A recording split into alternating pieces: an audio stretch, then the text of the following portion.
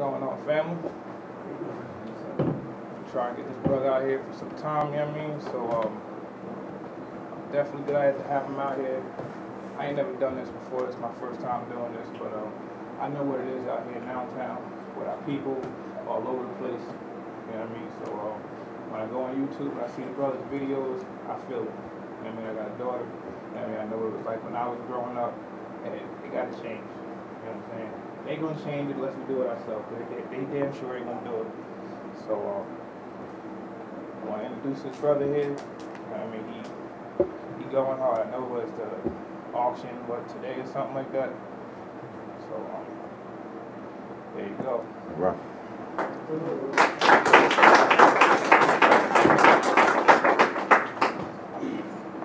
I want to thank everybody for coming out, spend some time this evening, and I do believe that it will benefit you. Number one, if you're a parent. Number two, if you work with children. Number three, if you care about children. So that should basically include everybody in the room. My name is Dr. Umar Johnson. I'm a doctor of clinical psychology, and I'm a certified school psychologist here in Pennsylvania. Tonight's presentation is going to be very intimate because, number one, we have a small enough group where we can conversate along the way. A lot of times when I speak, it's hundreds of people. But this is intimate enough for us to be able to have a dialogue. So when I'm going through this information, if you have a question, stop. We don't have to save questions to the end. We can do it as we go. I want to make sure you understand what I'm going over, because if you're ever in a position where you need to protect your own child or help someone else protect theirs, you'll know exactly what the law is and how to apply it. We're going to talk about special education, which is school psychology, and we're also going to talk about ADHD and the disruptive behavior disorders, which is clinical psychology. I'm actually trained in both, so I do clinical work and I do school work. I want you to understand the commonalities, but I also want you to understand the differences. They are not the same. Clinical psychology is regulated by the American Psychiatric Association, or should I say the American Psychological Association. But the diagnoses we use come from the American Psychiatric Association. If you're a psychologist, you call ADHD a psychological disorder. If you're a psychiatrist, which is a licensed medical doctor, then you will call them a psychiatric disorder. Okay, so that's one thing I want you to know. A psychiatric disorder and a psychological disorder are usually the same thing. It depends on who's saying it. I'm not a psychiatrist, so for me it's a psychological disorder. If I was standing next to a psychiatrist, they would call it a psychiatric disorder, because we use the same book to diagnose. Okay? Special education was created, invented by the United States Congress in 1975. Public Law 94-142 gave birth to special ed. When it was created,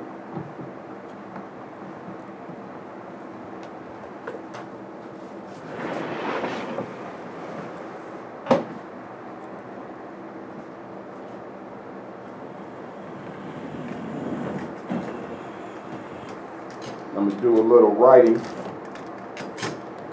as well as some PowerPoint to make sure I drive my points home tonight.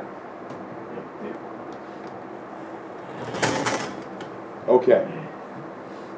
So, Public Law 94-142 gave birth to the Education for All Handicapped Children Act.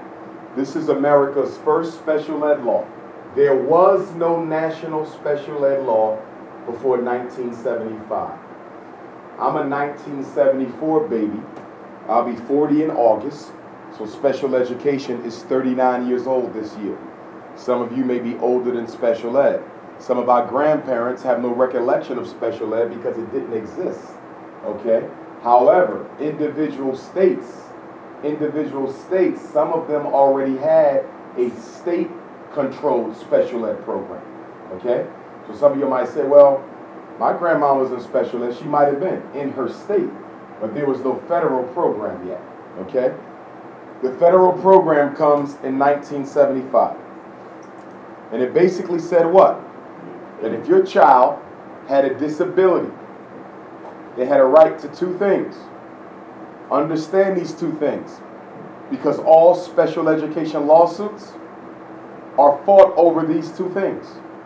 Every complaint you have as a parent, if your child is in special ed, must be related to one or the other of these two things. One of them is FAPE. The other one is LRE. I do a lot of work with educational lawyers. When they sue school districts for violating children's rights, the child been in special ed for 10 years, still can't read, that's a legal issue. Your child is in special ed and only needs special ed for reading, but the Allentown public school system has your child in special ed all day, that's a legal issue. They want to expel your child from school and the child is in special ed and the school did nothing to address the behavior problem, they can't do it. It's a legal issue. Your child needs certain services as a student with a disability, the school district isn't giving them to them, that's a legal issue. So I do a lot of corrective evals.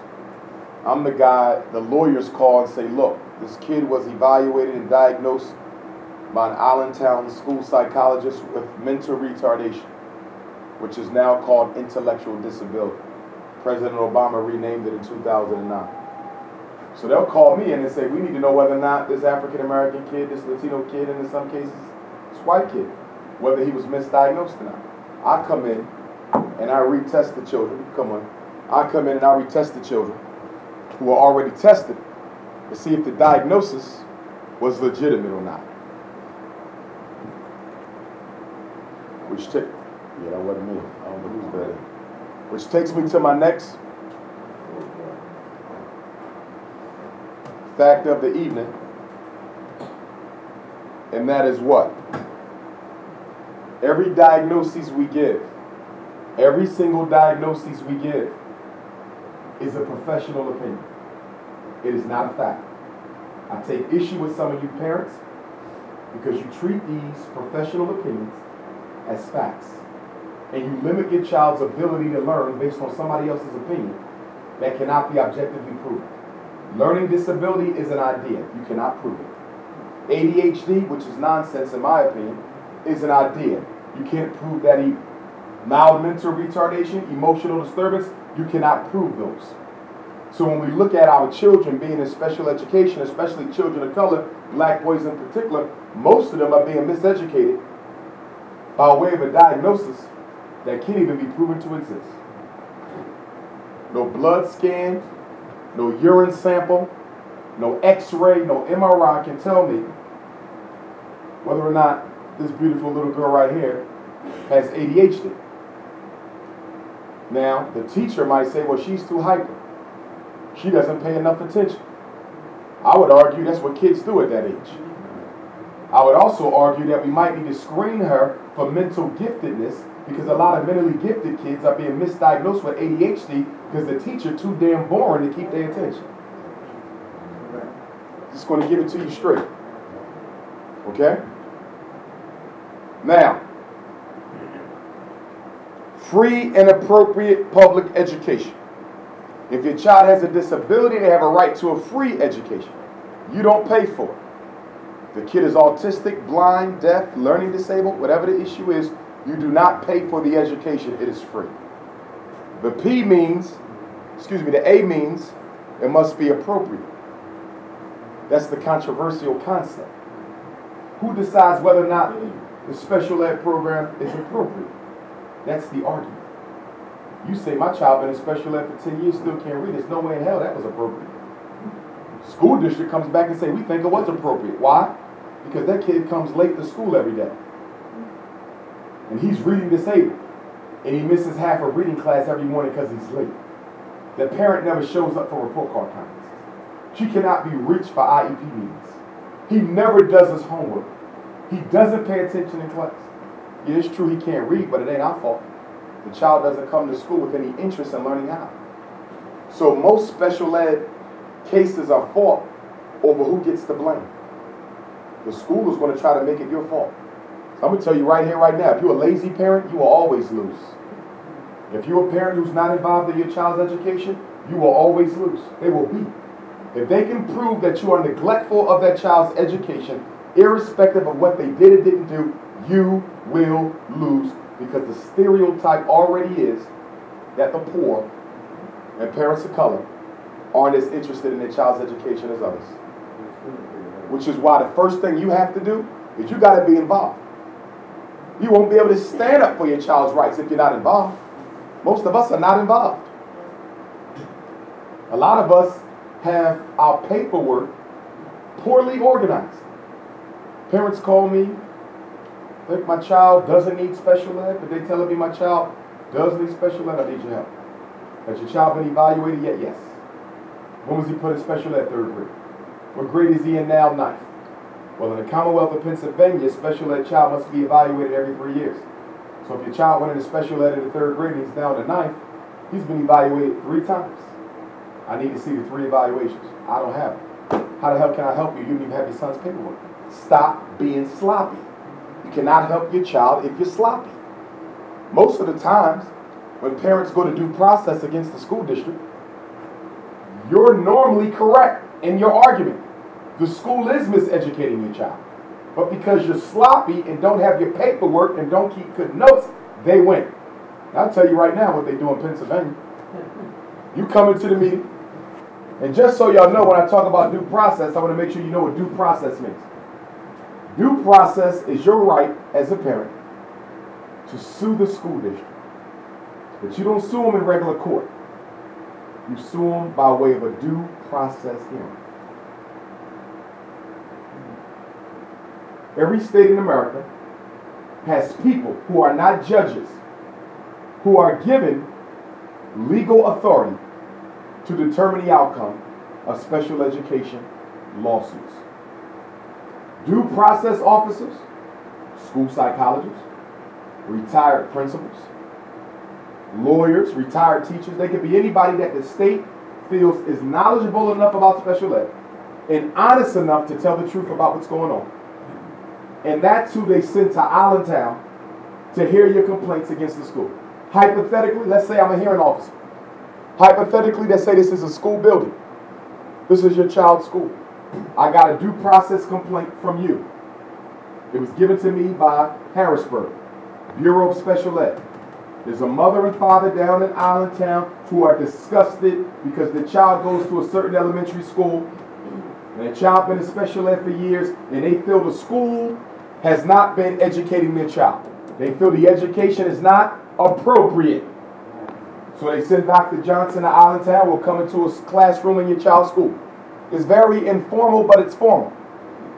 And it'll be a table like this. And you'll be here as the parent. And then the teacher and the principal and the school district's lawyers will be here.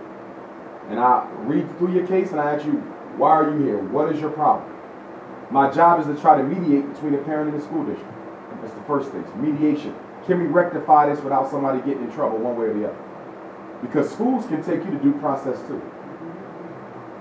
They rarely do it, because most of the time they're in the wrong. It's normally you taking it, but they can do it as well. And so you come in, and you tell them, you're arguing. My child been in special ed 6 years, still can't read. And I want Allentown Public Schools to pay for Raheem to go to an approved private school at Allentown Public School District expense, because according to federal special ed law, remember, special ed is federal. This comes from the White House. This comes from Congress. It is federal. So when schools violate it, they are breaking federal law, not just local. I need y'all to understand that. Okay? So, under federal special ed law, if you can prove that Allentown Public Schools or Harrisburg or Philadelphia or any place in America, okay? The special ed is national. If you can prove that that school district is not appropriately educating your child, if you can prove it to me at a due process hearing, okay? And they'll probably never let me be a hearing officer, because I am an aggressive advocate for parents and children. So they would probably consider me biased. They probably think I would never rule on the behalf of the district. And they're right. Because districts are full of shit. Excuse my French. So you make your argument, and then the school district's lawyers make their argument, and then I go home for about a week, just like a judge, but I'm a hearing officer. I'm not a judge, but I'm given legal power to decide the outcome of special ed cases. We come back in a week and I'll give you my decision. With all due respect, I do think the school district was negligent in properly educating your special ed child. However, your notes are terrible.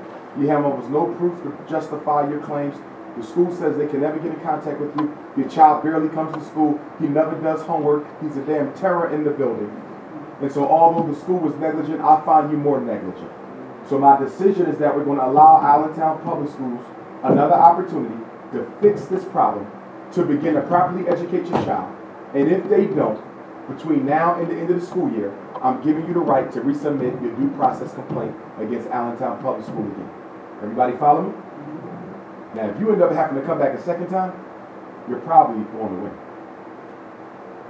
Remember, if you can prove that the school district is not properly educating your child who has a disability, you can make them pay for that child to go to a private school. I help parents do it all the time. I help them in Lower Marion, Upper Marion, Chester, Philadelphia, Harrisburg, all over the country. It's easy to do if you have your paperwork. That's right. He's in the 9th grade, can't read. You've been coming to the meetings. He comes to school on time. He does his homework. You've been regularly expressing your complaints. That's another thing. A lot of y'all do too much talking. You got to write. You can talk, but then follow up with a letter. You need to have documentation that I've complained about my child's IEP 10 times this year. If all you got is verbiage, you're going to lose, because educators suffer from what I call academic amnesia. That's when they will walk into a meeting and swear up and down that they didn't say exactly what they did say. They lie on purpose. How do you know this? Because I'm a school psychologist. How do you know this? I'm a certified school principal. How do you know this? I'm a former school administrator. I know what we do. I'm not a liar. I'm not into that. But a lot of principals I work with are liars. Teachers will lie too to protect their butt and protect their job. So you need to make sure you have your documentation in order.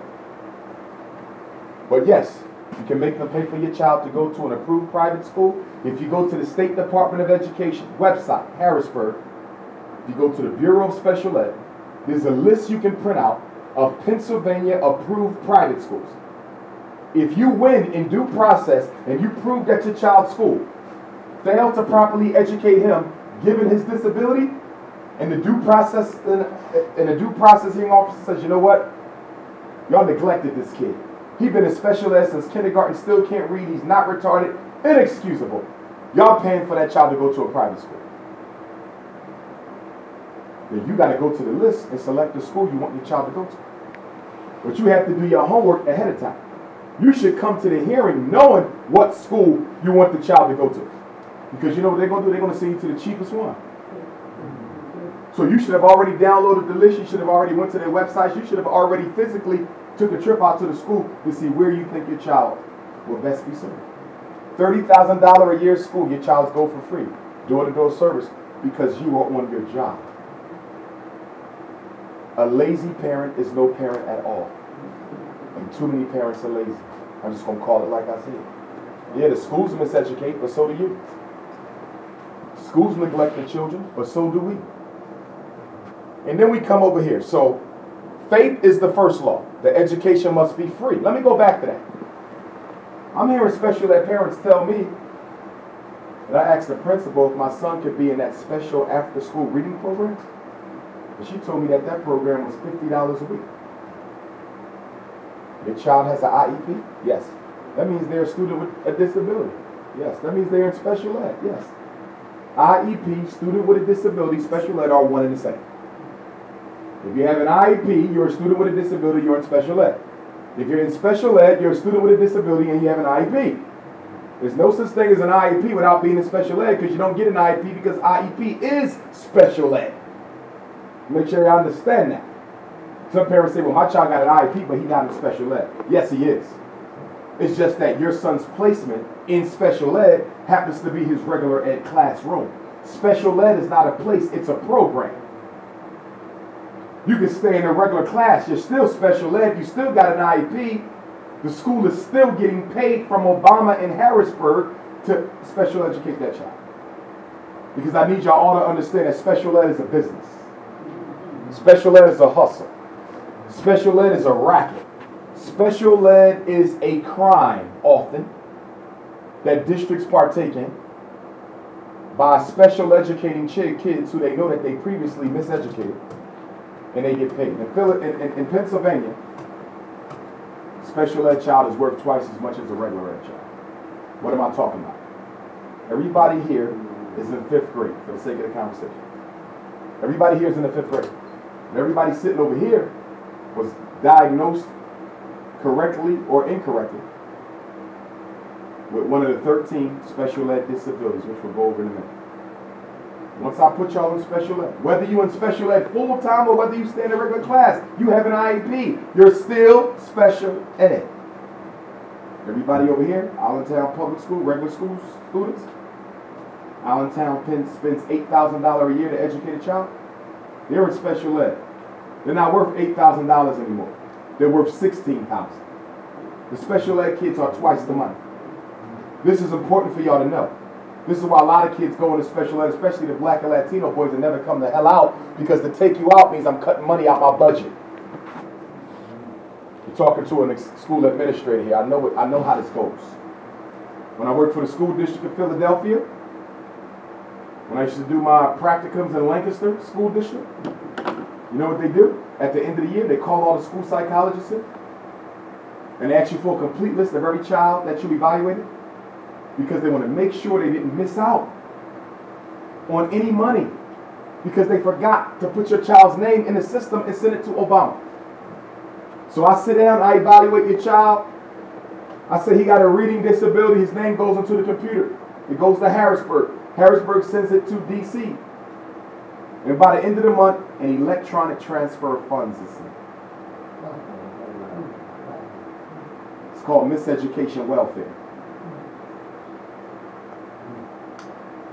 So, your son is in the 2nd grade. He's been misdiagnosed with a reading disability. First of all, I have a problem with that. Why? Because if your son or daughter is in the 1st, 2nd, or 3rd grade, why in the hell are you giving permission for somebody to diagnose a child that young? I'm going to blame you for that. Because you don't have to be a school psychologist to know that 6 years old is too damn young to be diagnosing a child with a reading disability. He ain't been in class long enough to learn how yet. And some of us like the misdiagnosis as much as the schools do, because it's an excuse not to be a parent. It's not a discipline problem. He has ADHD. No, he don't. There's an absence of discipline in your home disorder. That's what he got. That's the ADHD. Ain't no daddy at home disorder. ADHD. That's his problem.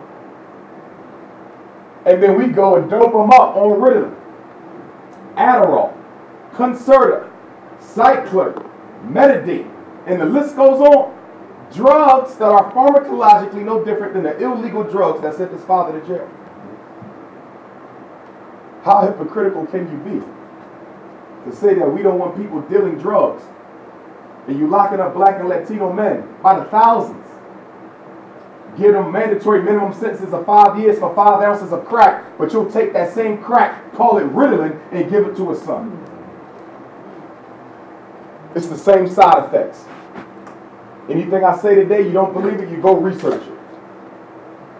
Most of the information you're going to hear for the first time, because most school psychologists ain't going to tell you what I'm telling you, because I work for myself and they work for the system. The Drug Enforcement Agency classifies Ritalin as a Schedule II drug. That means Ritalin is just as addictive as cocaine and opium. If you don't believe me, go to the public library, take out the DEA classification of drugs, and see where Ritalin is.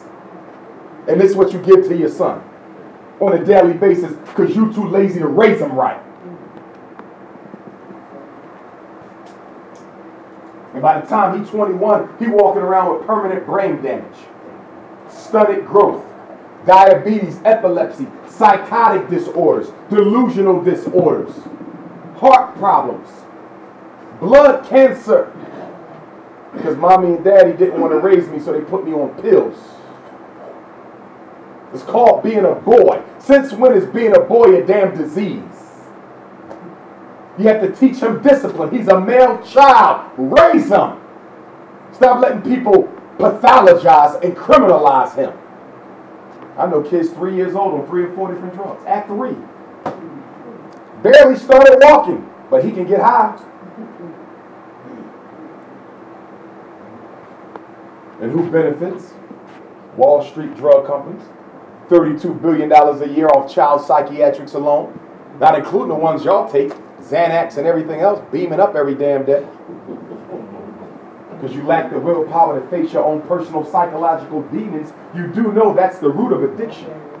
Whether it's food addiction, shopping addiction, my ladies, sex addiction, marijuana, alcohol, cigarettes, what do they all have in common? Somebody who don't want to face their issues, so they just going to keep putting a Band-Aid on it. And because the alcohol is not sufficient to drown away your problems, because once you come down off that drunkenness, all them problems are still there. So what do? Get drunk again, and again, and again. And so now you have a habit that you're too weak to break.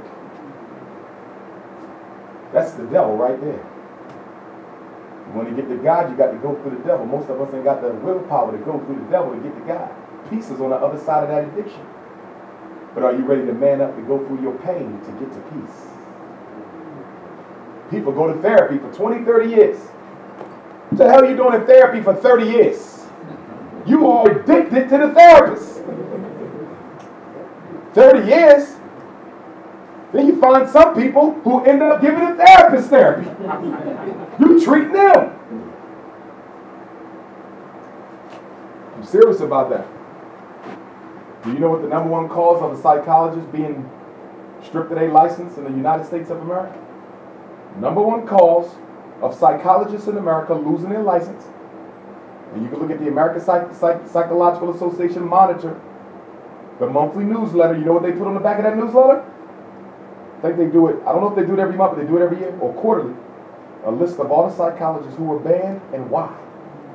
And guess what's the #1 reason that psychologists lose their license?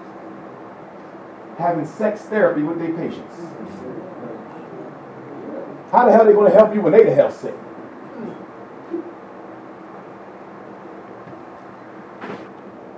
Getting back over here. Least restrictive environment says your child should not be in special ed, absolutely, any longer than what is required for him to learn. Let me give you an example. Your daughter got a math disability. She has a math disability. So that means she should only be in special ed for what subject? Math. But you told me your daughter's in special ed all day. She's in a special ed class all day. So if she only has a math disability, but she spends 100% of her day with the special ed students, she is being miseducated. That is illegal. They are violating least restrictive environment provision. Dr. Umar, my son, is in special ed for ADHD, which you shouldn't have done in the first place, but okay. How does your son do academically? He's good. He's one of the smartest kids in the school.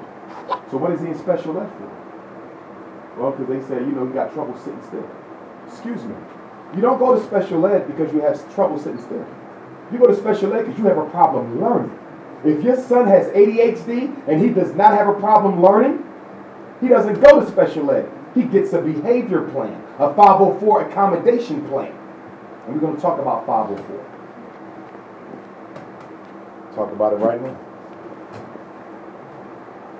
Free and appropriate public education. It must be free, it must be appropriate to meet your child's learning needs. Least restricted environment. Your child should not be in special ed any longer than what is necessary in order for them to learn. I'm willing to bet right now that half the black and Latino boys in Allentown are being over special educated. I know this because I know Pennsylvania. Why do they have your children in special ed more than what is necessary for them to learn? Because your child never had a learning disability in the first place. Do you know why they put your child in special ed? Because the teacher didn't want to be bothered with his ass. So they threw him away to special ed jail. And because he's only in there because the teacher don't want him in the class, it doesn't benefit the teacher if he's only gone for one period. So they stick him in there all day. Special ed jail. Okay? They don't let him out the class, do that. He go to recess with the special ed kids. He go to gym with the special ed kids. They even make him go to the bathroom with the special ed kids. They even bring him his lunch so he ain't got to be seen by nobody. Total segregation. And because special ed is legal segregation, you have to control how much you segregate the special kids from the regular kids. There's only a few children who you can justify full segregation for. Who are they? The blind kids. They blind all day. They got to be in blind school all day. Deaf kids, they're going to be deaf all day. Serious and profound autism, that's all day. Traumatic brain injury, that's all day. Serious and profound mental retardation, they may need special ed all day. Learning disability, a glow-in-the-dark G.I. Joe disorder, emotional disturbance, ain't no daddy at home, these nonsense disorders. You can't justify special ed for no nonsense disorder all day. Now let's talk about 504. 504 versus IEP. And then I'm going to take some questions before I go further. 504 versus IEP. Your child was diagnosed with ADHD. First of all, your child was not diagnosed with ADHD by Allentown Public School because school psychologists don't diagnose ADHD. Let me say it one more time. When I work in the schools, I do not diagnose for that. That is a mental disorder that must be diagnosed at a clinic or a hospital. It cannot be diagnosed in school. It is not a learning disability. Are y'all following me? So if your child is in special ed for ADHD, I already know you done messed up. Because that tells me you took your child somewhere to get tested. He got diagnosed with ADHD. And you came back to the school with the report and told the school that your son was diagnosed with ADHD by somebody else, which allowed the school to then special educate. We don't diagnose ADHD, but if you bring that information into the school, we can use it against the child. So you have to learn to stop talking so damn much. You tell all your business to the school. The school is not your friend. The school is the new prison. And just like cops, teachers are the new probation officers. And anything you say can and will be used against you and your child. That's right. Your son on Concerta, you stopped giving him the medicine because he started talking to himself and hearing crazy noises. I'm not giving my son that medicine no more. Problem is, you told the school you was giving him the medicine in the first place. And now he tells his teacher, my mommy don't give you that no more because they have you going crazy. And the teacher called Child Protective Services. And they come knocking on your door. Yes, we're here from the city. You got a phone call from the principal of your child's school. He was diagnosed with ADHD. You stopped giving him the meds. They feel he needs the meds. Yeah, I'm not giving my son those meds. Well, did the psychiatrist discontinue the medicine? Because if the psychiatrist didn't discontinue the medicine, you have no right to do it yourself. You're being charged with medical neglect. And we're taking your child. And we're not just going to take the child who was diagnosed with ADHD. We're taking all the kids because you've been deemed unfit to raise any of them. This is why I tell y'all to slow down with this medicine thing, excuse me. Stop doing it. They can't make you put your child on medicine, but once you put them on medicine, they can force you to keep them on or take them away from you.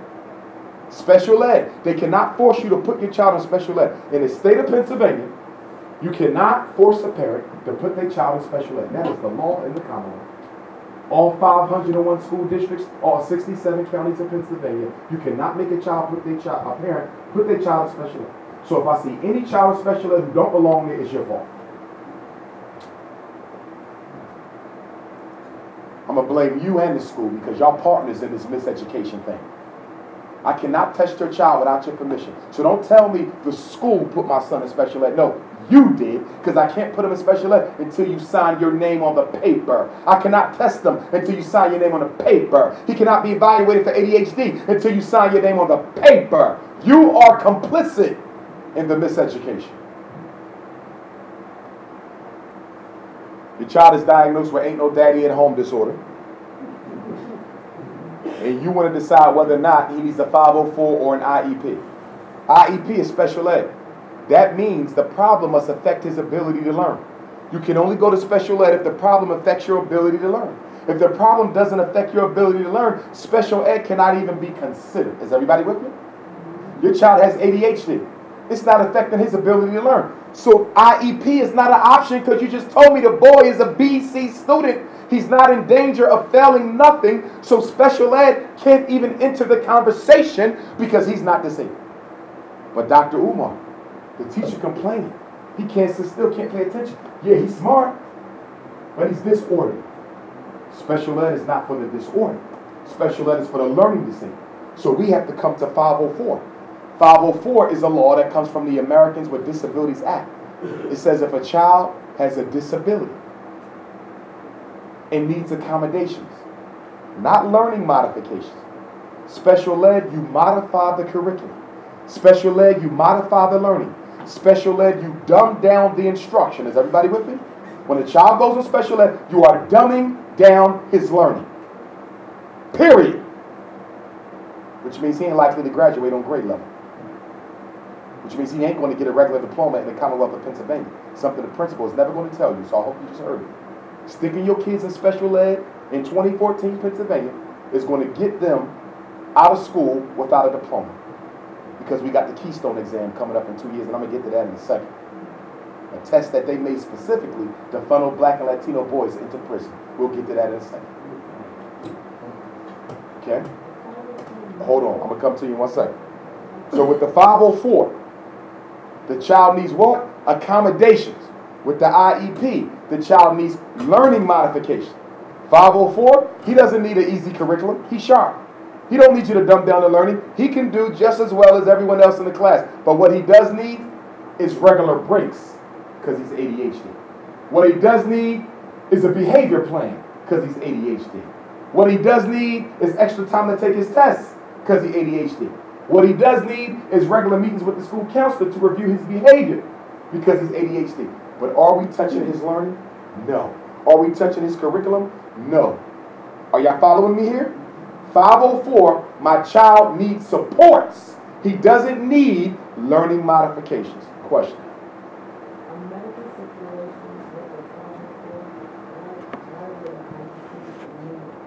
Why would an IEP? Yeah, we need it. I had a situation where my child had a medical disability, and then he had a 504 and an IEP. You can have both. I believe it's overkill. Why? Because on an IEP, you can list all the accommodations, right? Anything on a 504 can be put on the IEP accommodation page.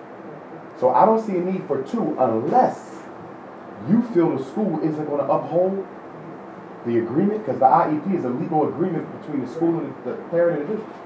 If you feel the school is going to cut corner, I would get a separate 504. Why would I get a separate 504? Remember we talked about due process? You can take the district to due process. And you can sue for comp ed. You don't get money. You get money put in an account that your child can use later. But you don't get no cash payout. 504 doesn't fall under special ed. That's civil rights law. If they violate your son's 504, you get a regular lawyer. You sue in regular court, and you can get a paycheck. Can everybody hear that?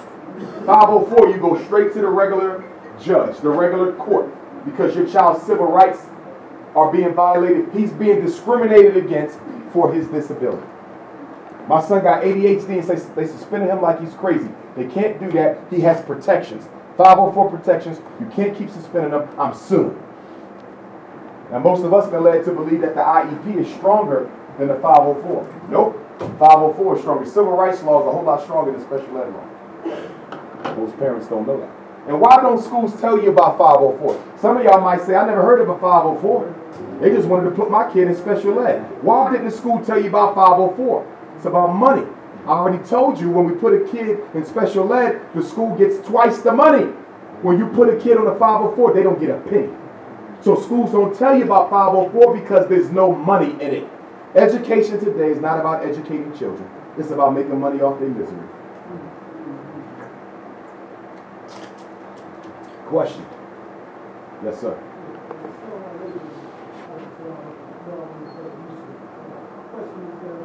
You made a good point earlier when you said about how special education for the school district, how it looks like it's rearing children in prison. You know what I mean? Because when I was in New York in the 80s, and unfortunately I was a victim of special ed myself due to behavior problems like back in school, even for that you said earlier, like gagging in the home. But you know, I didn't have a learning disability. My whole thing was I had a problem. My hands on the fight. The thing was, I was very sharp. I knew I learned. I was very educated. It seemed like at the same time, at a psychological point of view, you were being isolated and separated from the rest of the community in the school. Yes. It almost seemed like they were putting us in the hole. Like we were going into the box or something, you know, like when you were talking in isolation. You were being administrative segregation. Yes. And you made a very valid point earlier, I think, about, how this really, looks like they're really black and Latino children going to prison. Let me speak to it. Let me speak to it. Yes, sir. They segregate each other. Because as I said earlier, the teacher didn't want to be bothered with y'all, so they put you in a separate place. That was illegal. Because the law says what? Least restrictive environment. Unless they can justify why you got to be separated from the rest of them children, your parents could have sued. Problem is a lot of our parents don't know the law. That's why I'm here today, to introduce y'all to special ed law and regular ed law. And if you're interested, you'll have the opportunity to purchase my book on the back table, Psychoacademic Holocaust, the Special Education and ADHD Wars Against Black Boys. It's the only book ever written by a black school psychologist that teaches parents how to fight back against the school when they try to special educate or medicate unnecessarily. You see? And it's a shame because when we look at school psychology as a profession, 99% of all school psychologists in this country are something other than Latino and African American. That means most of the people who are testing our children don't understand their culture. I'm not going to say they are out to get our children, but they're not culturally familiar. How is that relevant? If one of these young men come to me and I got to do an evaluation, the minute he sits down in front of me, I know if he's going to give me his best. I know if he's BSing me. I know if he's lazy. I know if he's having a bad day. Why do I know? Because I used to be him. I understand the nonverbal cultural communication. You understand? So I'm going to say, I'm not testing him today. Well, why not? Because I know he ain't ready. If I test that boy today, his IQ score is going to come up so low, he's going to look retarded and he's not. You see? Because I understand the culture because I'm in it. But if I don't understand the culture, I might think he did do his best. And I misdiagnosed that boy as retarded. He wasn't retarded, he was lazy.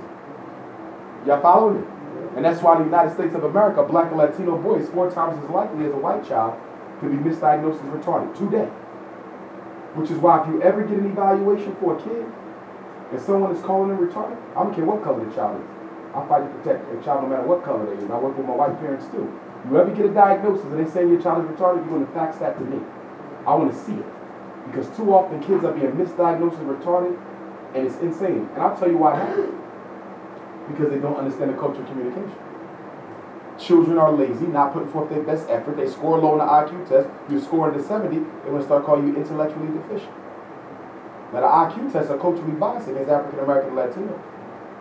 Most of the language used is middle class, upper middle class European American language. So what trips our kids up on the testing is the fact they don't understand the words in the question. If they understood the words in the question, they would do well. But as the psychologist evaluating your child, I know that if I helped him understand what this means, he would get it. But guess what the book says? The test manual says you cannot change the wording of the question. So a child who looks retarded could have easily been mentally gifted, but I'm not allowed to help him understand what the hell they're asking me. And this is by design. This is by design. Why are they giving our Pennsylvania children a Keystone examination in 2017, 2016? First class will have to pass it. I want y'all to understand this. First of all, Pennsylvania spent over $20 million for it, I think. For it to be designed.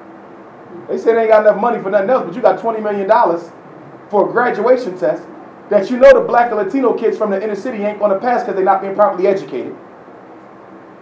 And if you don't pass this test, guess what you get?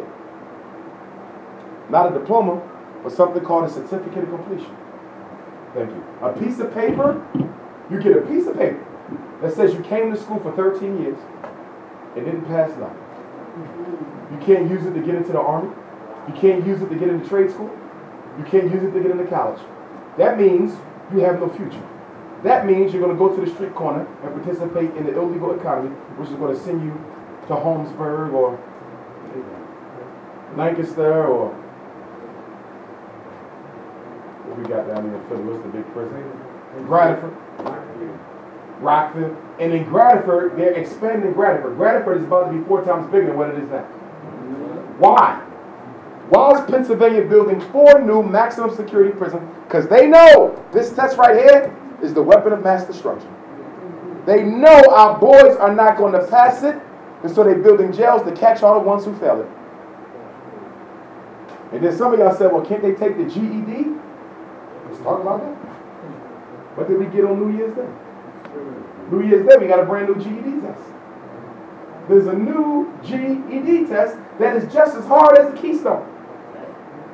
So if you say, well, my son going to take the GED, if he don't pass the Keystone, you better think again, because the GED is the Keystone. You see what's going on here?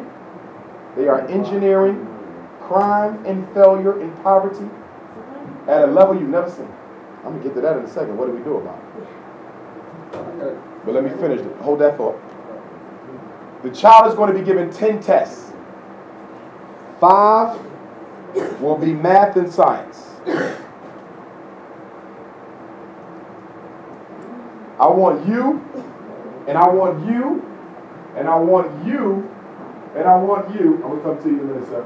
I want y'all to pay attention, because most of y'all going to have to pass this test. My 4 young brothers in the back. Playtime's up. It's time to get serious about school. Parents, the damn cell phones, it might be time to get rid of. The video games, it might be time to get rid of. Internet, cable, it might be time to get rid of. And why do I say that? Our children, black, white, purple, are wasting their lives away because they have all these technological distractions. This right here is going to cause him to fail that damn Keystone. This iPad is a weapon of mass destruction. That Xbox is a weapon of mass destruction. Our children are spending too much time playing around when they should be reading books. You want to know why the illiteracy rate in Pennsylvania is so low, even for white students? Because they got gadgets now. Before you had to read to entertain. Before there was a television, you read for pleasure. That was the activity. We don't read no more. We got video games and Xboxes and all these dummy down technological devices. And now we fail in these tests. My recommendation, your child shouldn't play video games except on the weekend. Unless they straight A's. If they straight A's, they can play on the week. If they ain't straight A's, you play on the weekend and you don't play all weekend. Because there's something called video game addiction. It's not an official diagnosis yet, but it needs to be. There's a book called PlayStation Nation. You might want to read it. They did research that showed that when a child is playing video games, the sections of the frontal lobe that are excited during video game use are the exact same sections of the frontal lobe that are excited during crack cocaine use. So when you say, why is that boy acting like he addicted to that game? He is.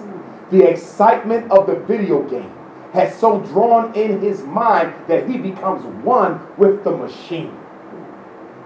And some of your kids won't get up and go to the bathroom. They'll pee on themselves to keep on playing.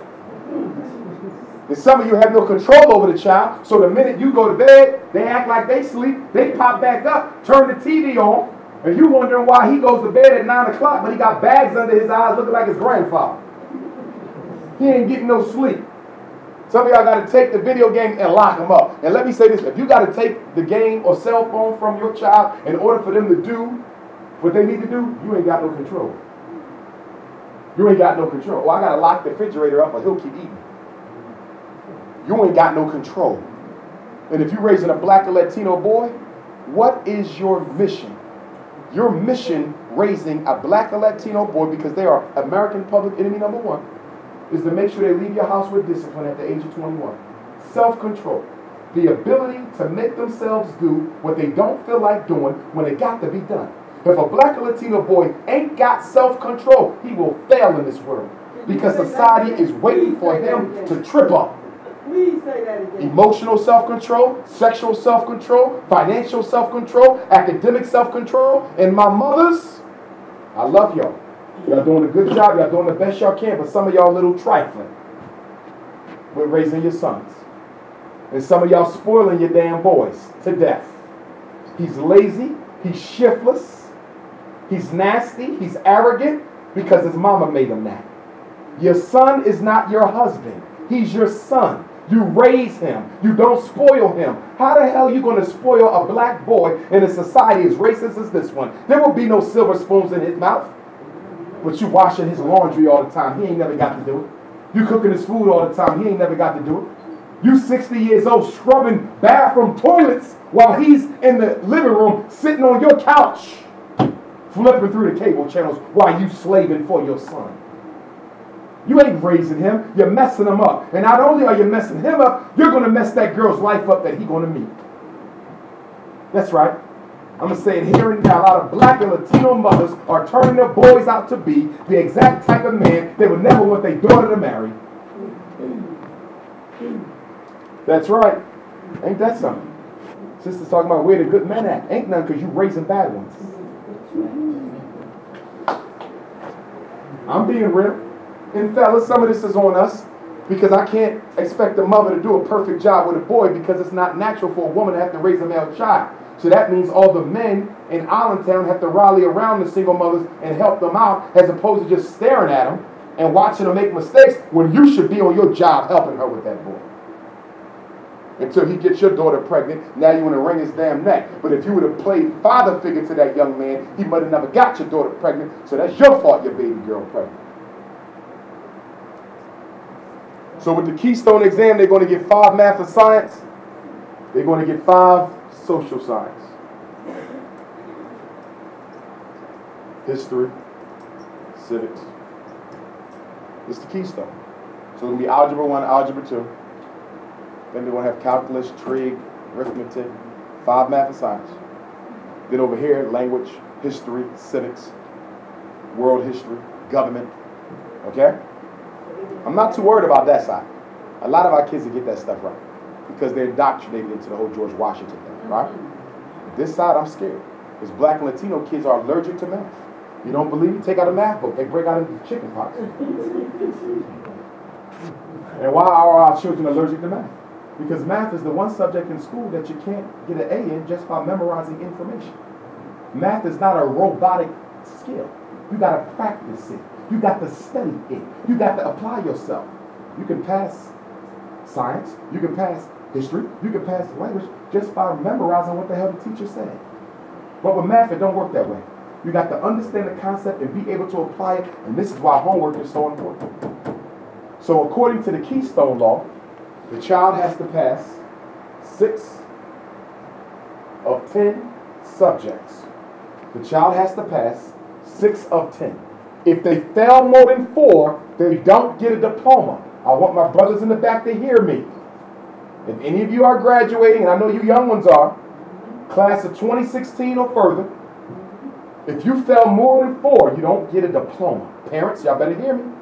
Y'all raising these young ones, y'all better hear me. It's a new game. And this ain't just Pennsylvania. The whole country moving towards this. There's 26 states with mandatory graduation exams, and I ain't got to tell you what the black male graduation rate is in them states.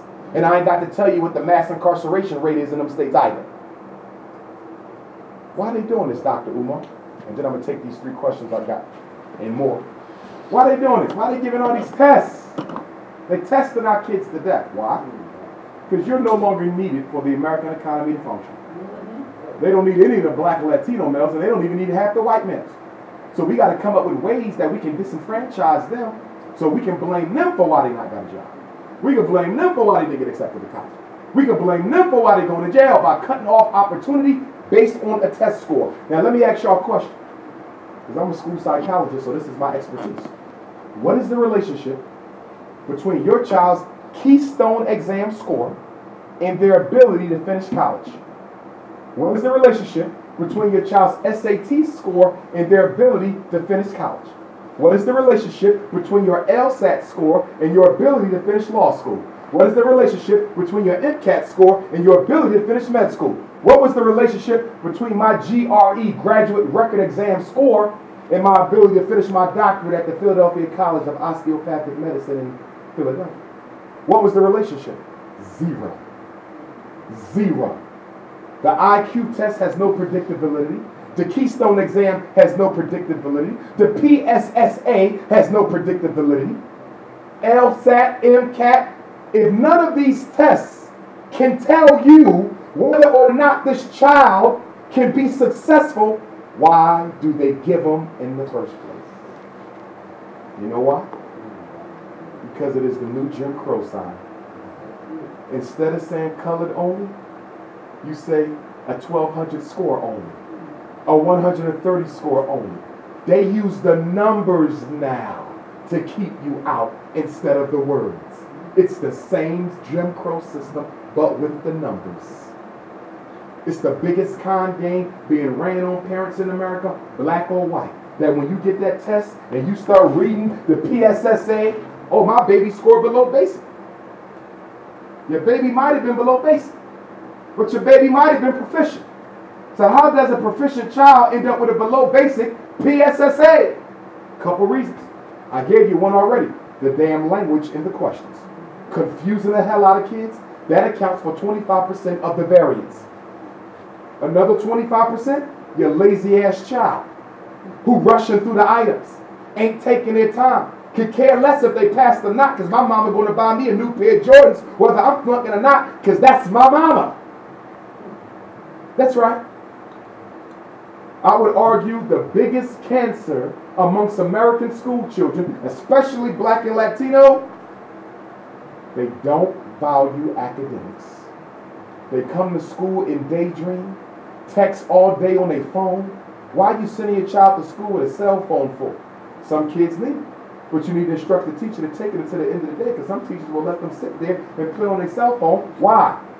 Because if they're busy, they're not getting on my nerves. So if you're someone to come to my class and play video games on his damn smartphone, I don't care, because I ain't got to worry about yelling at him. That's right. They got to deal with your child. That if you be quiet, I will allow you to flunk the hell out of my school. I'm telling you what I know, not what I think. I work in schools. I see it every day. But you won't see this on CNN, because this is the real story. So brothers and sisters, one more thing I want to say, then I'm going to go to some questions. I didn't even get to the PowerPoint. I done caught the Holy Ghost. But that's all right, because y'all not too far from me. So maybe what we probably do, and I'll talk to Brother Muhammad about it later, maybe once a month we'll do like a regular lecture series. Y'all can come and we can cover different topics on different things, okay? One thing we need to do, I don't know if we got a sign-up sheet in the back. Good brother. I would like a sign-up sheet because we need to organize the Allentown Independent Parents Association. Okay, so we can organize y'all to bring some change in the schools. There's a lot you can change if we just come together. Last thing I want to say on this before I go to the questions, and I forget your hand there, sir. If your child fails any of the 10 Keystone modules, the failing score is converted into a 0. And that 0% is averaged in with your child's end of the school year grade, and that will determine what they get on their report card. In other words, they want to make sure he can't pass if he fails. Your child got a 100 perfect A in science. He gets a 59 on the Keystone. The 59 is converted into a what? 0. 0 plus 100 divided by 2 is a 50. He was a perfect A, but he fell in now. Welcome to the new Pennsylvania. That's why they built another extension on Gradiford. Let me take some questions. I had one over here before I come. Yes, sir. And then you next. Keystone exam. Is that just been implemented? The law was passed about 5 years ago, maybe. Okay, so now I'm just hearing about this now. Oh yeah, they don't want to tell you. They told you at the last minute, so you can't fight it. Exactly. So what can we do as a people to, I don't know, call it interference or you know, 'cause this is crazy. This is real. I mean, I understand the whole concept. I mean, honestly, you know what should happen? There should be a million parent march at the State Department of Education in Harrisburg to undo it. Right, what I see now on a daily basis with kids, period, and now this is getting ready to happen. There's a jail system going on. This is really crazy. I mean, they're building buildings and whatnot, but the people are failing. Yes. They're not building the people up. It's by design. Trying to destroy us. Yes. And I'm seeing this more and more. This right here got me like, Oh man, it's off the hook. And you know what's interesting about it? This never made. I could be wrong because I don't see every paper in Pennsylvania. I haven't seen that make the front page of a major paper in the state. But I will say this: there was opposition. There was opposition. Even some of Pennsylvania's all-white school districts, I'm talking upper echelon, opposed it. The Pennsylvania, there's an organization of superintendents of Pennsylvania, they opposed it. The NAACP State Education Conference opposed it. They had opposition. But like one gentleman told me, who's a part of the think tank that created this filth, he said, ain't nothing you can do to stop this because this is a national movement and Obama is behind it. Yes, Obama is a supporter of mandatory graduation. You know, the same black president got danced in the street for 6 years ago, who done absolutely nothing for you. Sing now, Kumbaya. Keep singing Kumbaya. And then when Hillary comes, you can sing Kumbaya some more. I don't think she is either, but whoever going in there. But this means that we got to buckle down on the children. Now there is an out. I will come to that in a minute. Though. Yes, sir. This is very beautiful situation. That when you come in and come before situation come down to point and do this way. Say it one more time. So this is very situation on the situation. You come in and come out for this situation. Oh, he's off. Child fail to be in a box and go nowhere. Because he wants to shut down public schools and turn everybody into charter. And let's talk about that. The charter school hustle and the voucher hustle. Let me qualify because I don't want y'all to get me wrong. I'm not demonizing anyone who has opened a charter school in Pennsylvania. Some people do it for the right reasons. I'm not blaming them for what they didn't know they were being used for. Okay? There's other people who open up charter schools for the wrong reasons.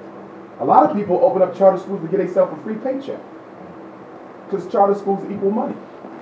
I come to Allentown to open up a charter school, 300 students, 50 staff members. I'm a king of Allentown. I got 50 people who I'm paying salaries to. They're going to do what the hell I want. I got 300 kids. That's 600 parents. That means if the governor wants to get elected, the mayor wants to be mayor, I got 600 parents. Guess who they got to come and sit down with? A charter school CEO is a power broker. They don't open charter schools to teach. They open up charter schools to increase their personal political power. I want to wake y'all up tonight. Y'all been drinking that Kool-Aid. Now, what they want to do, they want to turn every public school into a charter school. Check this out. Why they want to do that? To eliminate public education. There's a national movement to eliminate public education for a couple of reasons. And somebody said, why do they want to get rid of public education? The first reason is the most obvious. The United States Constitution does not guarantee you or your child the right to learn. So there's a lot of people in this country who want to know why my tax money is going to pay for a service that the Constitution does not deal with. You don't believe me? Go home, look at the Constitution, and tell me where it says you got a right to learn. It's not a constitutional right. You have a Pennsylvania state right to learn. Education is a federal interest, and it is a local school district function. Remember, the feds don't control education. Education is controlled by Harrisburg state senators and state reps. And I ask you, when is the last time you had your state senators and state reps for Allentown in a room like this asking them, what are you doing to make the schools better? You never do. So I'm not going to blame them. I'm going to blame you for your political impotence. The feds only get involved in education when they got the money to pay states to force them to do what they want. Special ed is federal. So you get money if you follow it. No Child Left Behind is federal. You get money if you follow it. JROTC is federal. We will pay you if you teach them to be soldiers. Title I is federal. Every federal education program comes with money. That's how they make states do what they want, because the federal government ain't really got a hand in education. Obama is the least powerful entity when it comes to education. Harrisburg is. Now, how often do you go to the meetings with the state board of education? You know we got a state board of education. They meet on a monthly basis. You hardly see any parents there, black or white. And seeing a black parent there is like seeing an eclipse or something. When's the last time y'all went to the local Allentown Public School District school board meeting? You never go. This is where the decisions are made at, people. And we're not there. That's called disinterest. One other thing. The solution.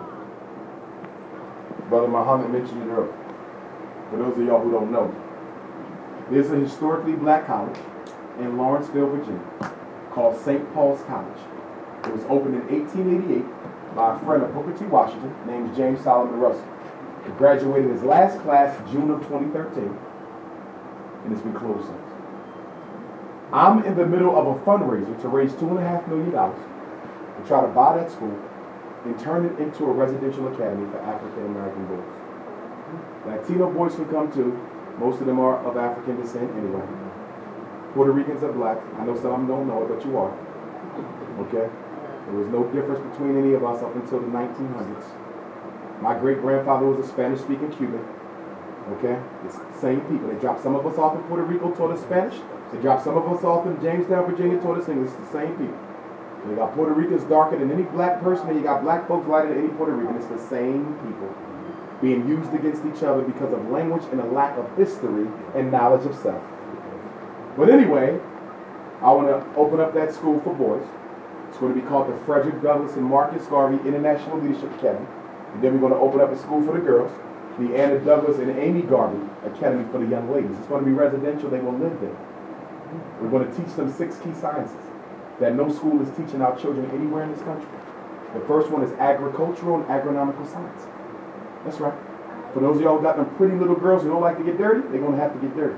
We're going to teach them how to grow fruits and vegetables so they can sustain a life and stop eating this cancerous GMO food that you buy from the supermarket that ain't even real food. Causing cancer and diabetes, and most of us are checking out early as hell because the food is filthy. Even if you go to Whole Foods, it ain't Whole Foods. Did you know that? Do you know that they can stamp organic on the package even if it ain't organic? Remember they used to say all natural back in the 80s.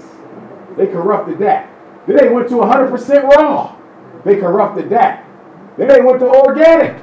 Corrupted that. Now they got certified organic. And they corrupted that. Can I ask you a question? If the food in Whole Foods, which most of us can't afford anyway because it's too damn expensive, an apple costs you $25. Give me the cancer for $25. And then you walk in Whole Foods and they selling watermelons. Seedless watermelons.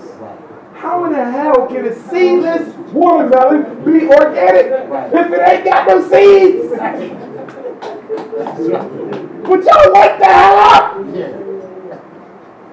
So we're going to teach the children agricultural and agronomical science so they can learn how to test the soil, plant, grow. In order to graduate from our school, they have to be able to grow 6 fruits, 6 vegetables in the house. So there's no excuse for not having a yard. This is school that we're building. Then we're going to teach them financial and economic science. By the time they graduate, they will have a business plan for which they'll be approved for a loan at any bank in America. By the time they finish the 10th grade, they will have mastered the real estate market of Pennsylvania, how to buy and flip properties. By the time they've done the 11th grade, they will have mastered Wall Street, stocks, trading, and investments. And not just Wall Street, but the stock market of London, China, South America, and Nigeria. Do y'all see what we're doing? We're putting our children in a position where even if they don't go to college, they will be a stunning success in the community. Be careful about sending every child to college. Every child don't belong there. The only thing you're guaranteed to get from college is debt to the banks. Y'all know what I'm talking about. The colleges in Pennsylvania, including the 14th state, and I'm a product of Millersville, some of y'all with the Kutztown, Edinburgh, Sharon over there with the Mansfield. Okay? Okay, I'm familiar with that. So, my point is, tuition at Millersville, my nephew goes there now, he's a sophomore. It's like 3 times higher than what I went to. I can't even believe it. I said, what you think? I think when I was in Millersville, tuition for the year was less than $10,000. Tuition for the year for him was almost 20. At Millersville, a state school where the tuition is kept under control. The banks are working with the colleges to put you in debt. You graduate before you get home with your cap and gown on, there's a bill waiting for you. Your first student loan, you ain't even got a job yet, but the interest is running. Do you know there's 2 million African Americans, not even including everybody, the number is much higher, But if you just do it African American or Latino, you got over 2 million. Doctors, masterates, bachelor's degrees can't find work. They're in the soup kitchen line with a doctorate degree. Before you got a master's, they said you were underqualified. You went back to college, got a master's, now you overqualified. What the hell is that? Can somebody explain to me, if I want to sweep floors at McDonald's to pay the gas bill, what the hell it matter if I got 6 degrees? See that? The future of America, black or white, will belong to those who can make their own way. If all you want to do is sit on the college so they can get a little diploma, so they can go look for a job, they're done. Entrepreneurship. If we're going to teach it from that age, she will understand the science of working for thyself. What's the third science? Nutritional, dietary, and medical science. We're going to teach them how to take care of the body. We're going to teach them the science of herbology and naturopathic medicine. That you ain't got to get an aspirin. There's herbs you can take and boil and drink that, and that'll get rid of the problem. We are addicted to the drug culture. You don't give your body time to fix nothing.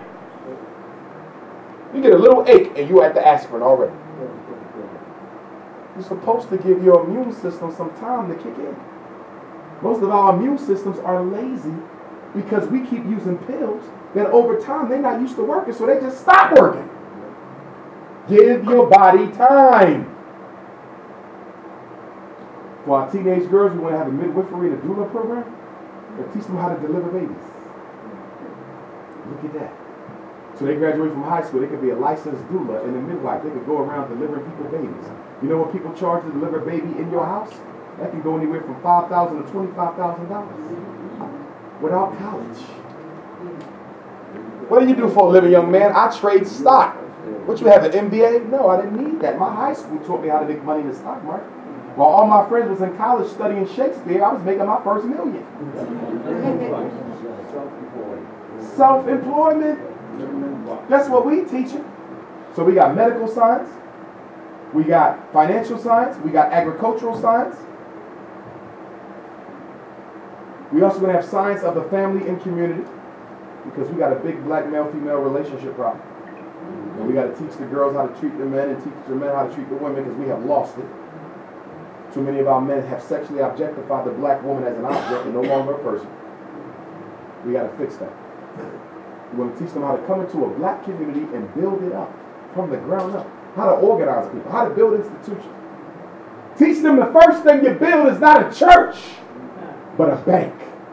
So people have access to wealth to build up the infrastructure of the neighborhood. Church, church, church, church, church. Anybody see the documentary on the Korean takeover, the black hair industry? The brother went to the Korean wholesaler of wig and perm. And he tried to get a wholesale deal. This is the Korean too. He said, no, we don't do business with y'all. You buy retail. Better yet, why don't you stick to building churches? That's what y'all do. Leave the business to everybody else. That's black people's reputation. Selling Jesus without putting no jobs in them.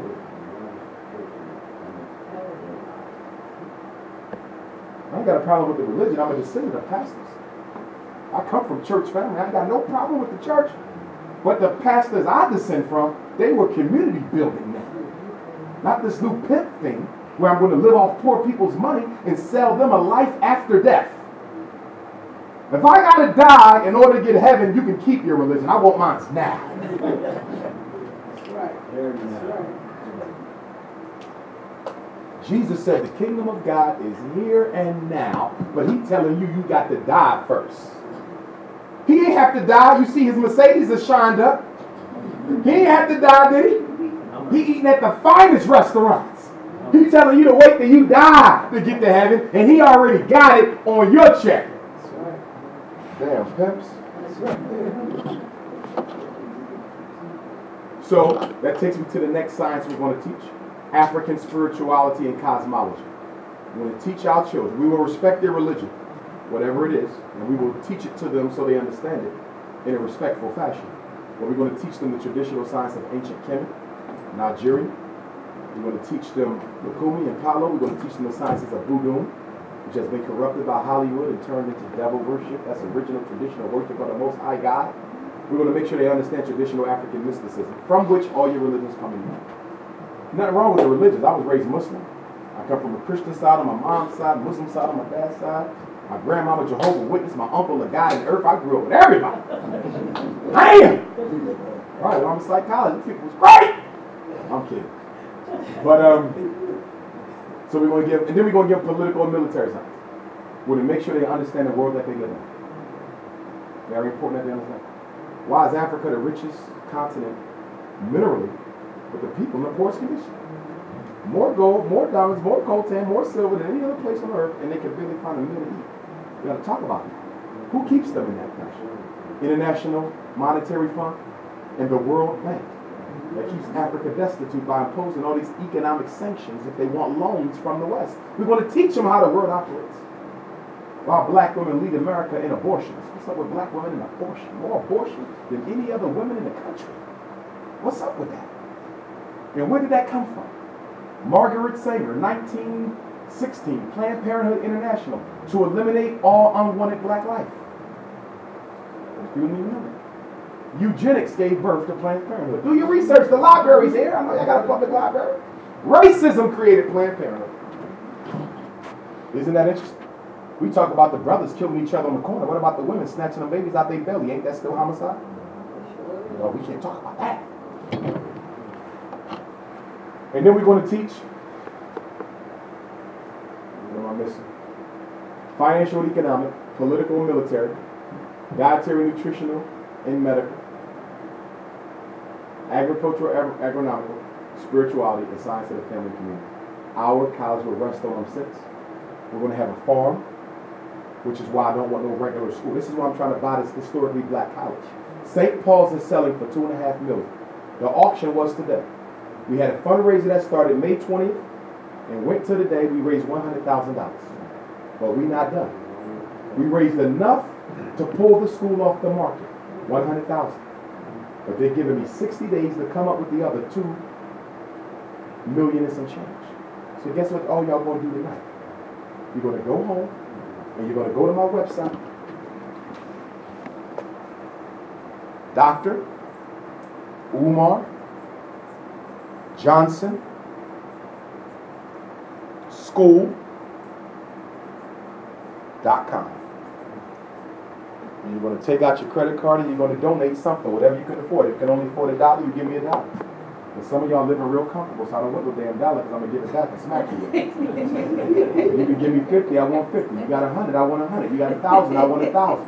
Largest donation I got came yesterday from an elder out of St. Louis, Missouri. He gave me a $1,200 donation. But I know some people only got 5, only got 2, but you give me something. Because our boys need a place of their own, free from special ed, free from exposure, free from discipline. Do you realize that Pennsylvania is in a neck and tie race with Texas for suspending and expelling the most black boys in this country? Do you know where you live? Black boys are catching hell in these 501 school districts like crazy. That's right.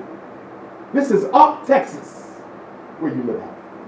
Pennsylvania has more prisons, federal prisons, than almost any other state in the Northeast corridor. All they did was cut Texas and bring it right up here and drop it off. That's the Pennsylvania connection. Remember, the Mason-Dixon line of the Civil War runs through Pennsylvania.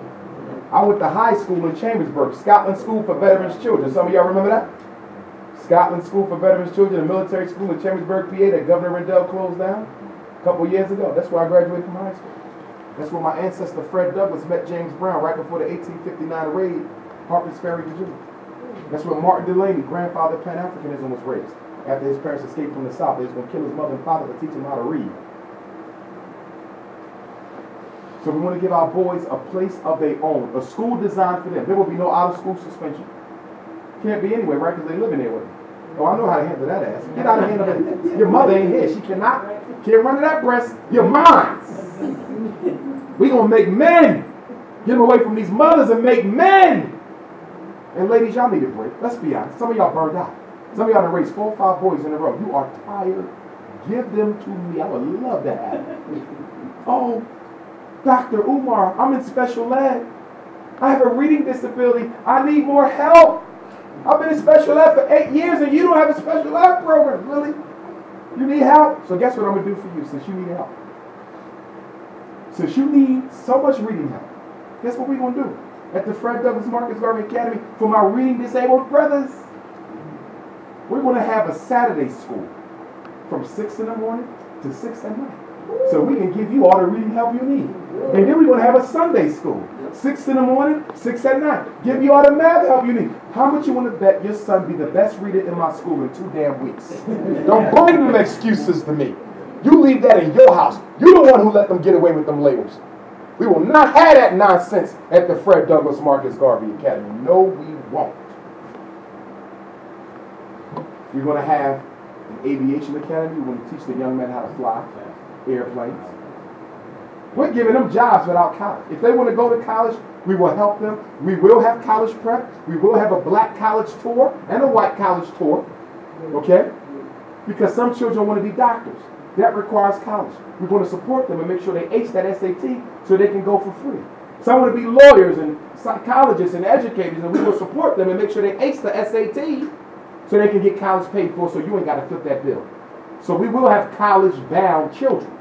But for those who say, Dr. Umar, I don't want to go to college, but I do want to make a decent living. Oh, really? Guess where we're going to send him? Lancaster County, Pennsylvania. Thaddeus Stevens College of Technology. State-run school. 2 years, you come out as a licensed plumber, licensed electrician, licensed carpenter, licensed cosmetologist, licensed computer networker, licensed HVAC, licensed auto mechanic. Listen to me. One of the biggest mistakes black people made after the Civil Rights Bill of 1964 was we turned our back on the building trades. You know why we turned our back on the building trades? Because once upon a time in America, that's the only thing we was allowed to do. We was never allowed to do nothing else. They didn't let us do white collar. So once we had a chance to go to college, you know what we said? None of our kids ever working no more with their hands. Oh, y'all following me? That's what we did. It was a mistake. And we walked off the blue collar jobs. And by walking off the blue collar jobs, we left them open for everyone else to dominate. And that's why we look around Allentown, most of the new projects being built with your tax money. Almost no black or Latino labor. Why? Because you ain't got the paperwork. They say you ain't got the paperwork. Certification. Stevens Tech, half the kids go for free. They even pay for your books. Everybody don't need to be at Temple. Everybody don't need to be at the University of Pennsylvania. Everybody don't need to be at IUP, Ohio State. What's wrong with a 2-year trade? See, when you have a trade, you can always feed your family. That's right. I'm a psychologist. Ain't no black people hiring no psychologists. If white folks ain't hiring, guess what? I'm homeless. You a lawyer? Ain't no black folks hiring no lawyers. We take care of a couple of problems, but not as a job. We don't have corporations. So most of the stuff we're educated in, if we can't get a job through dominant American society, we are hungry and homeless. But guess what? If you can fix a leaky roof, you can eat forever. You can cut somebody's hair, you can eat forever. You know how to fix a car engine, you can eat forever. So why we got all of our kids thinking you got to wear a white shirt with a nice pretty tie and be able to call yourself successful? I know carpenters who make more money than surgeons. I know electricians who make more money than engineers. I know painters who make more money than nurses. Give our boys options. Because by telling everybody they got to go to college, you ain't doing nothing but setting them up for jail. Because ain't no jobs after college. This is real life. So in my school, he going to learn how to paint, and he going to learn Mozart. He going to learn how to cut hair, and he can be a philosophy major. He can learn how to fix cars, and he can be a pharmacist. I want to make sure that boy can feed his family if he can't find a job. I got through Millersville University cutting hair. You know why? Because at Scotland School in Chambersburg, they taught us how to cut hair so we could cut the young boys' hair. And that's how I paid a lot of my bills in college. Cutting hair. That's right. You can always get your hustle on when you know how to work with your hands. But for my ladies, I want to be clear with my mamas now. When your daughters show up to the Anna Douglas and Amy Garvey Academy for young girls, young African women, she must come with her own hair. There will be no wig, no perm, no process, no straightening comb. no hair color. I'm not picking on y'all ladies. Y'all come from another generation. But for the next generation, we're going to fix it. Now, if her hair is naturally curly like the princess I saw here, that's her hair. But we are teaching our girls to respect and love and honor who they are as black women and stop trying to look like everybody else's women. We switching that up. If anybody's interested in working at the school, send your resume to FDMG resumes at gmail.com. Now some of y'all probably saying to yourself, I'm not a certified teacher, Dr. Umar. Well, we're talking about a private school. Private school cert is different from public school cert. Public school cert, you got to pass the praxis. Private school cert, you ain't got to pass the praxis. For example, in Commonwealth of Pennsylvania, if you want to be a private school teacher, you got to have a bachelor's degree and 18 credits in the subject you want to teach. So let's say you got a brother who got a degree in communications, but he got 18 credits in history. Do you know he can be a certified private school teacher in history? That's how easy it is for private school. I got to look at Virginia's code, because if we're lucky enough to obtain St. Paul's College, we'll be in Virginia. And some of y'all saying, I got to send my son all the way down there. Yep. Virginia ain't that far. Take the ride. It ain't that often. Come pick them up Christmas, Thanksgiving. I ain't going to keep them for the holidays, because I know y'all love them holidays. Yeah. What's wrong with him going to Virginia? I had to drive to Scotland. Scotland from Philly is about 3.5 hours. I miss my Scotland days. I have a whole other family because of that residential experience. One of my closest buddies is getting married August 8th, and I'm going to be in his wedding. Those bonds you forge in the residential schools, you have them for life. It's a second family. Well, my son might not like it. That's because you spoiled his ass. But once I get him off your breast, he'll be fine. In fact, he might not even want to come home. He's going to love it so much. Mom, I'm staying. I'm cool. I'm cool. Dr. Umar, we cool. So think about it. You will save a lot of money too, because you don't have to worry about buying him Air Jordans every time they come out, because the peer pressure says he got to look like everybody else. In my school, they're going to have uniforms on. They're going to be all that Michael Jordan stuff. Okay? The sad part is some y'all don't even consider the school because you're so used to crippling your kids that you'd rather keep them with you and kill them and send them somewhere else so they can live. We want to have a clothing manufacturing program at the school where we teach the kids how to make their own clothing. I met a brother who knows how to make sneakers. He knows how to make shoes. We want to teach our children how to make shoes. Imagine if we teach our girls how to make pocketbooks. You know how much I spend on Louis Vuitton? Also, people, we won't just need teachers. This is a residential college. It's a school for our children. We're going to need secretaries, counselors, social workers, security guards, bus drivers, lunchroom personnel, house parents to live in the dorms with the children. So if you're interested in moving to Outback, Virginia, because Lawrenceville is in the middle of nowhere, that's how I want it, away from all the conditioning and basketball games, send me your resume, fdmgresumes@gmail.com. Come to you in 1 sec. And then make sure you go to drumarjohnson.com and donate tonight.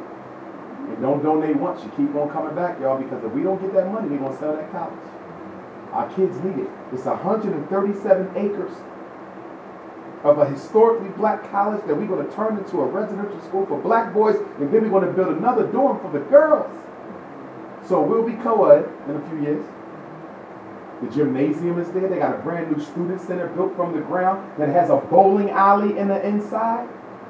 The cosmetology department is already sitting there waiting for us, because we're going to have a natural hair care academy. I said natural. Happy to be happy. Hallelujah. Ancestors! We have a gymnasium, state of the art. The dorms are there. The infirmary is there.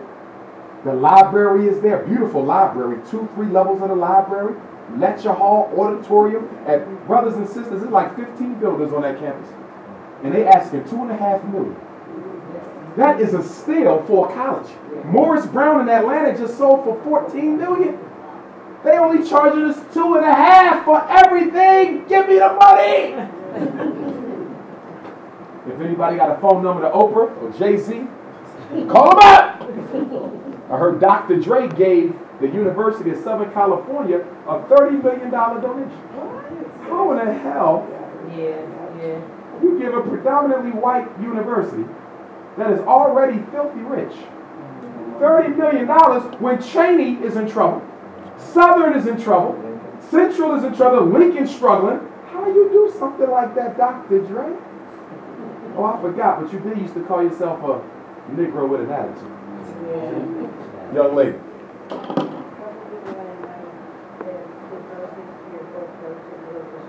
The proceeds to my book goes towards my rent.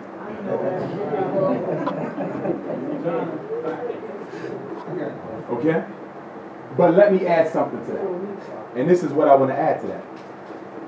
Guess who pays all the expenses involved in anything associated with this school if you don't give me the money? Guess who laps it fall on? So do those books directly go to the school? No. Do they indirectly go to the school? Hell yeah. When I got to pay my lawyer $2,500 next week so he can do settlement on this contract with the college, guess whose pocket that coming out of? Mine. So directly, no. Indirectly, hell to the yeah. Y'all feeling me on that? I'm the bottom line. What y'all don't give me, I got to take it out of my own pocket. In fact, I want to even see, when I talk to the president of the college, I'm thinking about moving down there. Because one thing I do like about the college, they got a beautiful president's house. So I'm thinking about moving down to the president's house so I can take my mortgage money that I pay now and use that towards the fundraiser. Y'all follow what I'm saying? I'm trying to go straight hard on this, y'all, because our boys deserve this. How many of y'all in the schools fighting special ed and fighting discipline school and fighting juvenile incarceration? Imagine a school just for your boy. Don't get me wrong, first 30 days, mama, I want to come home. Dr. Umar got me cleaning toilets and stuff. But after 30 days, mama, I'm cool. I said, can you stay home? I'm straight. Excellent. In the final analysis, it's going to be pre-K to 12. In the final analysis. Oh, we're taking it from pre-K to 12. And then guess what else we're going to do?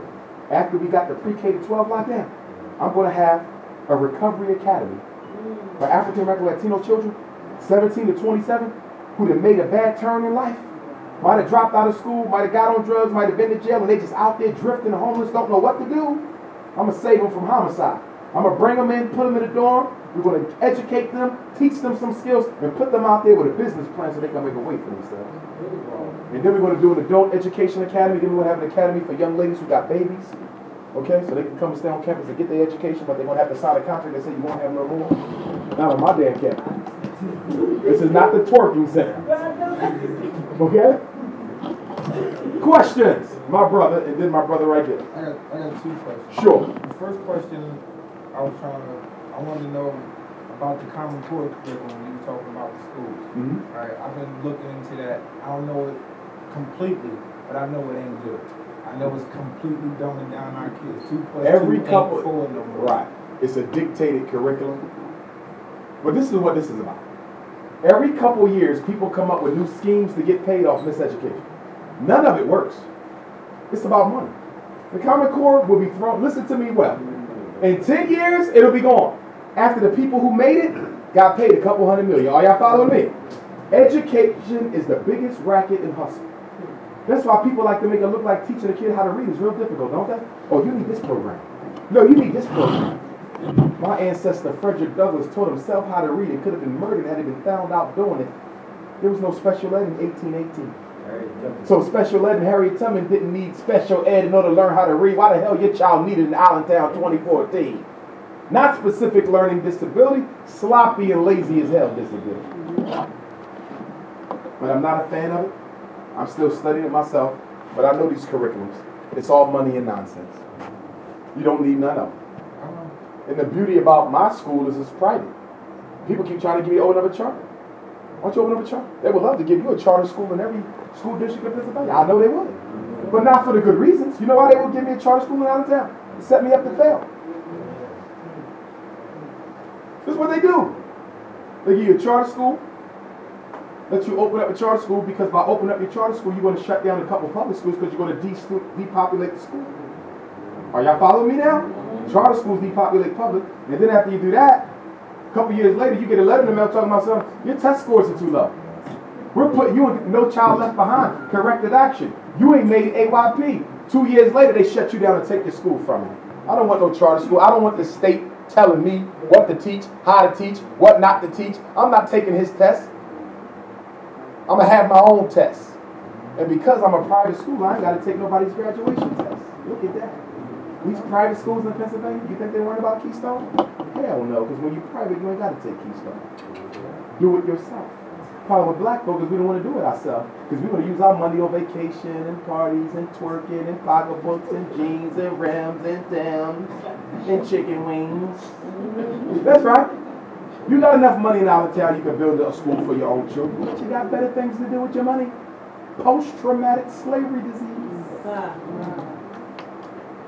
And the only way we're going to undo the post-traumatic slavery disease conditioning of modern-day Africans is to do what? Separate your children from you before you contaminate them with your sick thoughts. And that's why the school is going to be residential, because if the child stays in the house with you, you will infect the next generation with the same sickness that binds us. Next question. My next question is this. When you talk about a revolutionary movement, we are talking about disrupting the entire social order. Of our condition. They ain't gonna like that.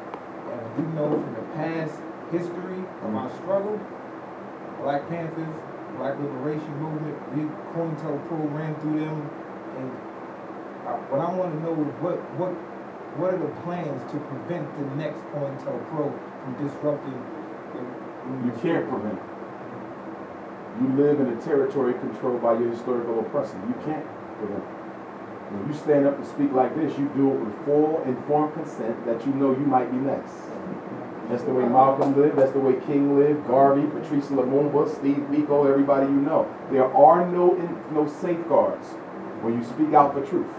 You have to resolve yourself to the fact that the principles you stand for are more important than your life. And if the principles you stand for are not more important than your life, you are a sellout waiting to happen. Because the minute you get threatened with loss of life, job, leisure, or income, you're going to betray the struggle because you wasn't more committed to it than your own convenience. That's how sellouts are born. People who think they for the people, but they don't know themselves well enough to know they're really not. Jesse Jackson didn't think he would sell out when he was 20. Al Sharpton didn't think he would be a no-good Uncle Tom when he was 20. But they became that because they really didn't understand that they really wasn't in this for the people. They were in it for themselves all along. And when they got put in a position where they could have went to jail or been assassinated, they chose to work with the system.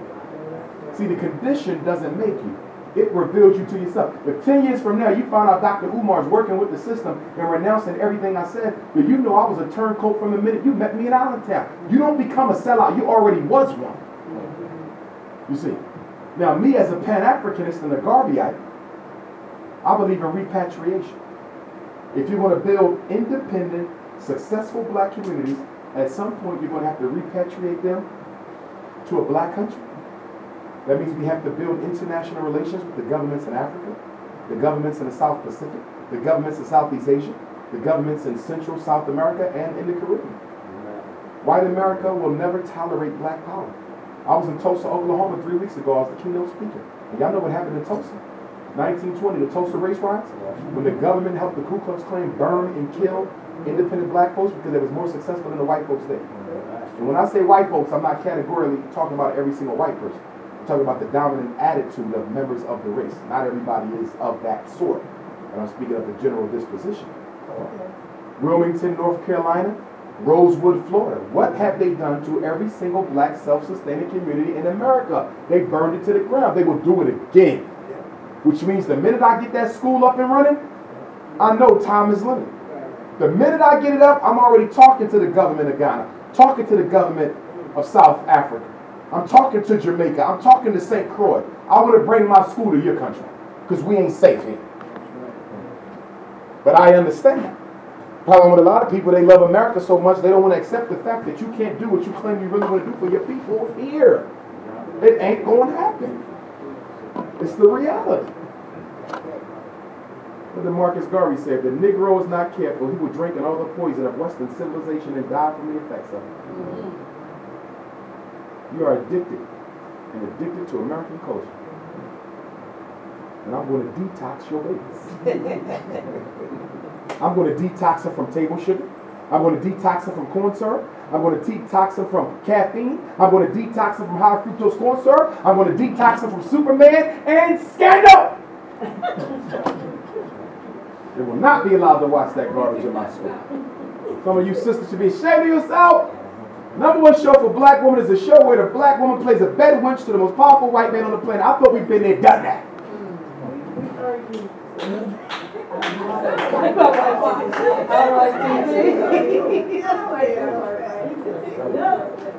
Hallelujah. Questions? We got any more questions? Sir.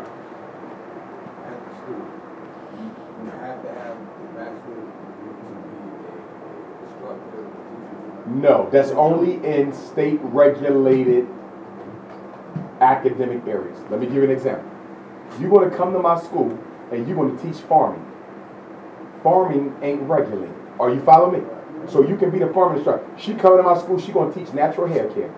That ain't regulated because she ain't dealing with permanent clippers. You follow what I'm saying?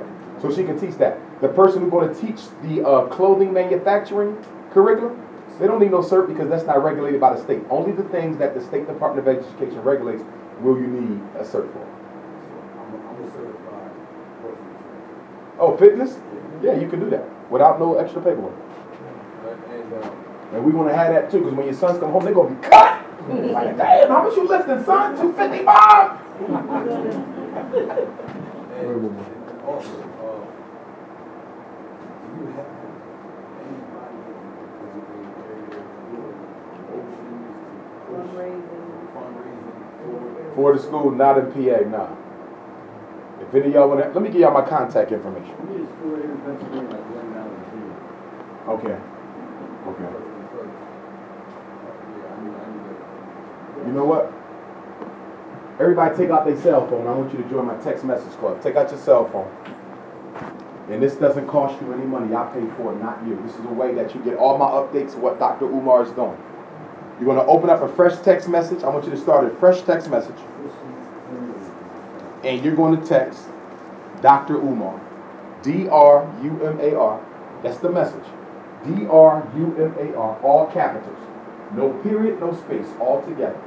You're going to text it just like this. D-R-U-M-A-R.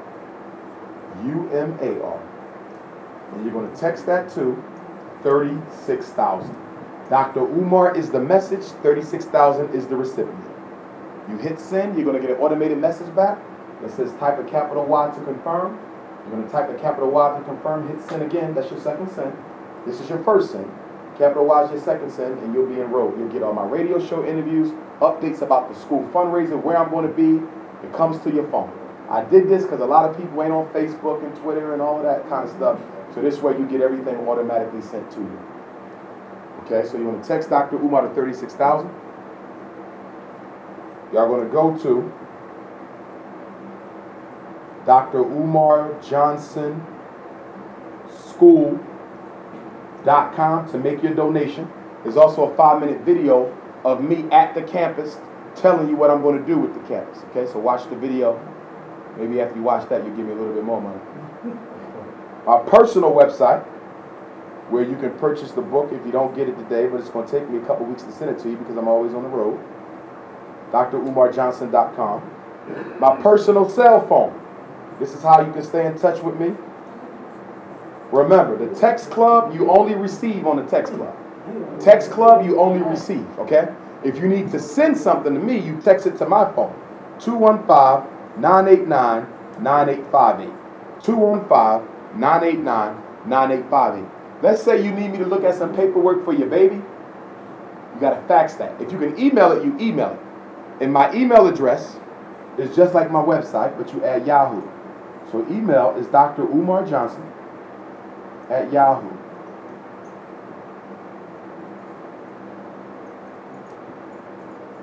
Fax number, if you got a hard copy evaluation, you need me to look, Dr. Umar, can you look at this letter the principal sent home? 215-827-5404 is the fax.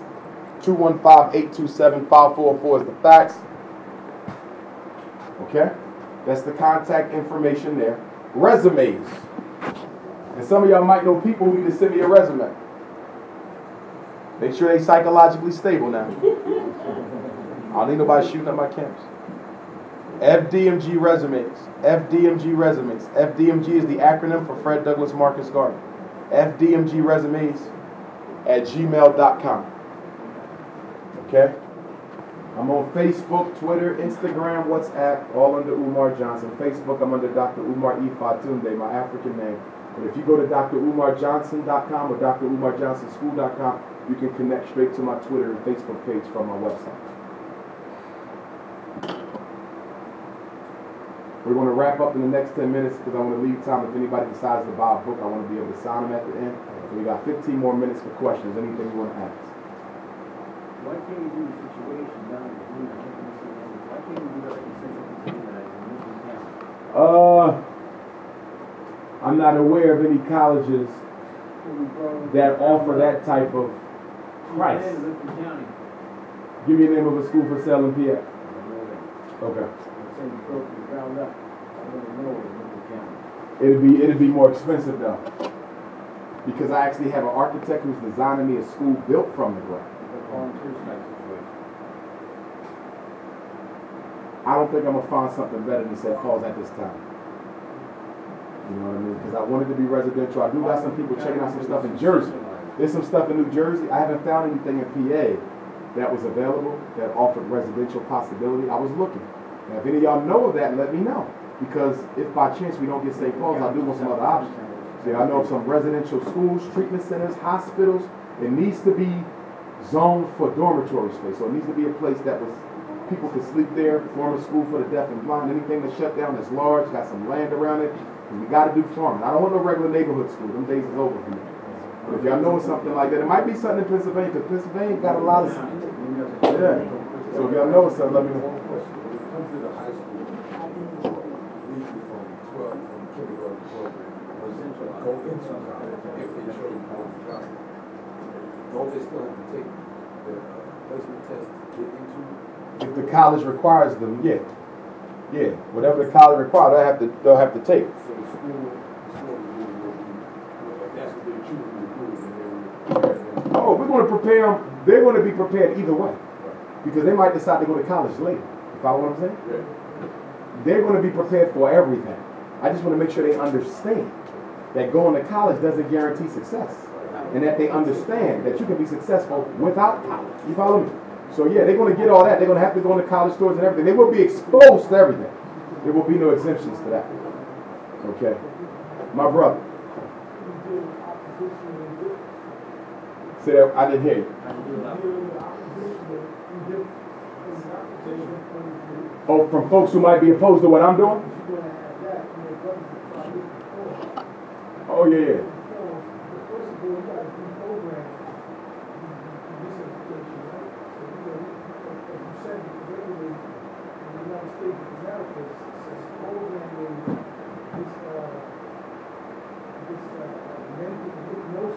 Yes, sir. That's what it is. Social hypnosis.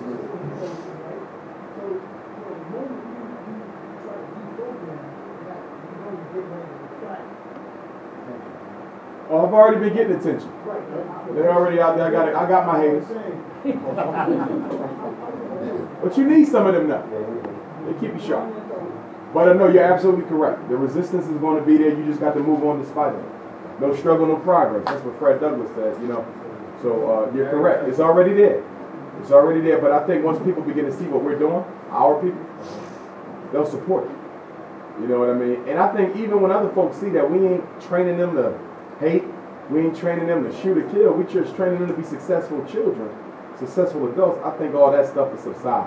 I just think when people hear me, they get all types of notions about what I'm really about that aren't correct, because people are not used to a black man, especially not one with PhD, being so unapologetically African and not being a hater of other people. We're not used to it. So people got to get used to me because I'm a rare breed. but I'm going to breed thousands of them. Any other questions? All right, Queen. Just a question for you. What is your take on the Harlem school zone? Harlem School Zone, Jeffrey. I respect him what he's doing. I can't give you an honest assessment because I've never been inside. I do know teachers who have went there, have worked there, and I think I met a few parents who had children who attended. And allegedly, from what they're telling me, the public reputation is a farce. I'm being told that our black boys are catching hell in Harlem Children's Home, that they are being special educated in Harlem Children's Home, that they are being ADHD to death and put on psychiatric meds, and that black teachers who stand up for black boys are being fired from their jobs. I met a couple. I don't know if it's true, but I've been told this by several people. It could be wrong. Could be. But that's all I can say on that. But whatever he's doing is not a school on the planet that will be able to touch my students after 2 years after we open. And I will be looking for them. I'll be starting trouble. Where's the best school in China? We want to challenge you to a debate. Where's the best school in Pennsylvania? Your kids are smart? Okay, let's have a math contest. I'm going to show people that education in this country, the quality is garbage.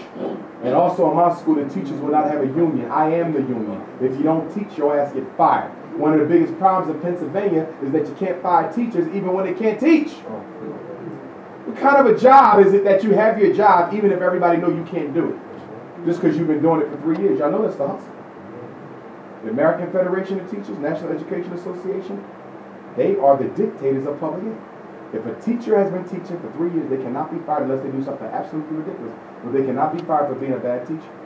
That's why Americans are at the bottom of the list when compared to other industrialized nations when it comes to academics. You cannot have unions. That's why charter schools do better a lot of times, because charter schools ain't got no unions. If you don't teach here, you get fired. But in the public school, you can't get fired. Breeds laziness. Queen. Is there a program up and running for our young men and black men that helps promote not going to get a piece of paper and determine what you're going to do for your life? Like what you're speaking, not the school, but anything going on in Philly, Jersey. It might be. I travel so much, I can't really say offhand. There's probably a couple things out there. I'm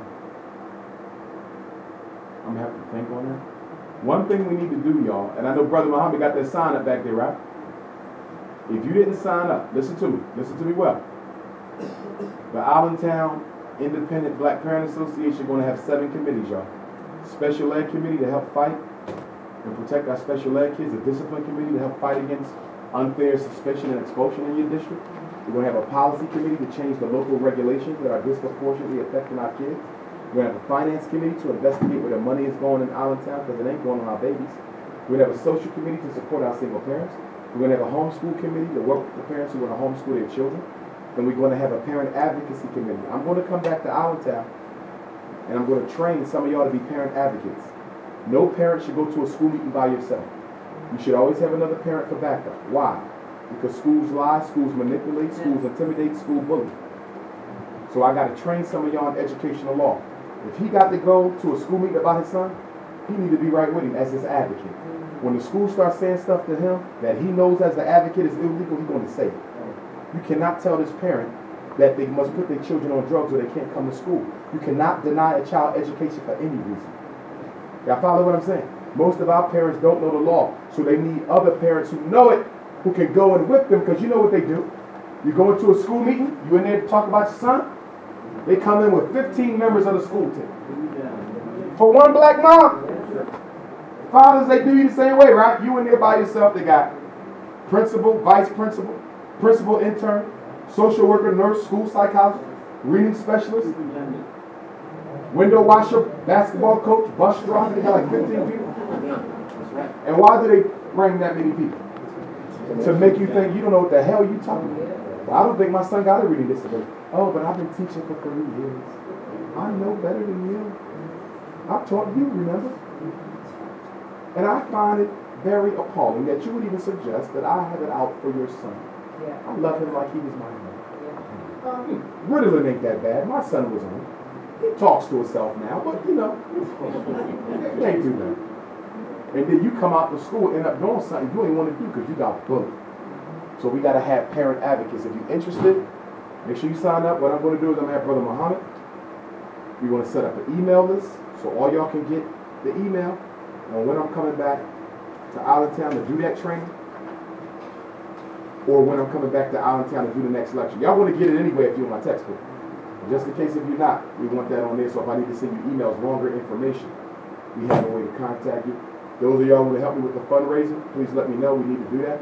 Because the school will be international. So the kids can come from anywhere in America and anywhere on earth. We will have brothers there from London, from Africa, from Jamaica, from South America. Imagine your son being at a school with other black boys who are representative of every black nation on the school. People get a first-class education. That's what we built. We got to change the paradigm for black people. December of 2015, next December, what do we celebrate in December of 2015? We celebrate 150 years since slavery.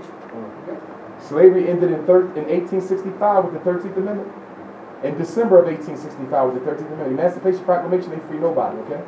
It was the 13th Amendment. We celebrate 150 years in the 13th Amendment next December. 150 years, and look where the hell we still at. We ain't went nowhere. We got a lot of basketball players. We got reality TV shows making black women look like trifling women who can't find husbands. We got a lot of Tyler Perry movies that's making you hate the black marriage. We got a whole bunch of sickness and filth, but where's our schools? Where's our hospitals? Where's our gas stations? Where's our factories? Where's our jobs for our children? We ain't got no infrastructure, y'all. 150 years after Harriet Tubman, after Frederick Douglass, after Sojourner Truth, look where we are. And we got to change that. And I'm going to do a little bit I can do while I still got breath in my lungs. And the way I'm going to make my contribution is by giving our kids a school that they need. Because I know you cannot change any problem black people have until you change the way black people think. And I'm going to do it with that school. So whatever y'all can give, donate. If you want to mail a check, the address is on the website. You can mail me a check, a money order. And if you got your checkbook tonight, pass off. Hallelujah. So, brothers and sisters, having said that, I want to thank everybody for coming out. It's been an honor. Let's do it again sometime. I got my contact info. If you plan on purchasing a book, the good sister will take care of that for you up there. And then you can come up here and I'll sign it. If you need to use a credit card, I can do that for you up here as well. Thank you very much. Thank you. Oh, the honest mom, my brother. How we doing, princess?